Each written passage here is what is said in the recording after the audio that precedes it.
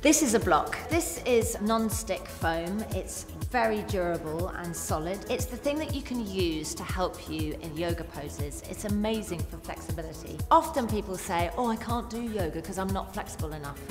And the whole point is that if you want to build your flexibility, this is the way you do it. So you can use it and hold poses. You can lean on it if you want and start with it that far off the floor so your hand can touch it, and then move it to that, and then move down to the floor. So all the time you can be improving, but it is a way of keeping you safe while you do that.